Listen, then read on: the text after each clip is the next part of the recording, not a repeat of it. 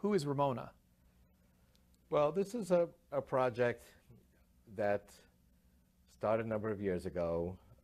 She's a female, she's my female alter ego.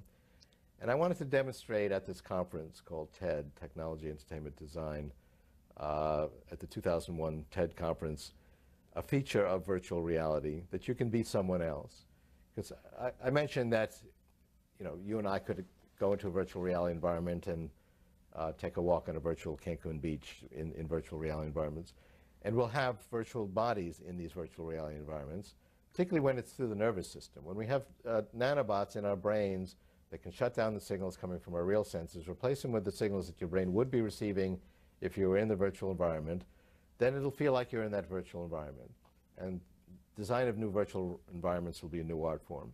And as I go to move my hand, it'll move my virtual hand. And so I can be an actor in this virtual environment. We can shake hands and we give each other a hug, or we can run on the beach or sit down at a desk and have experiences in these virtual reality environments. But your body doesn't have to be the same body that you have in real reality.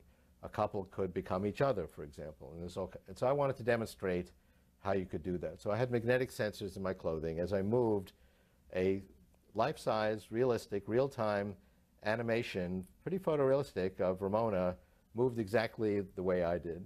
My voice was changed into her voice using some other computer technology, and that drove her lips. And so it looked like she was giving the presentation, but I was actually being transformed into her. And the audience could see me and her. And actually, we have a demonstration to show the folks at home. But well, in virtual reality, you can be who you want to be, and you can be where you want to be and with whom you want to be, and you can even have been who you want to have been. Well, my childhood was kind of tough, although I didn't really think about that at the time. You don't really have much to compare to, but my pa, he was always trying hard, but he never did seem to be able to hold on to a job.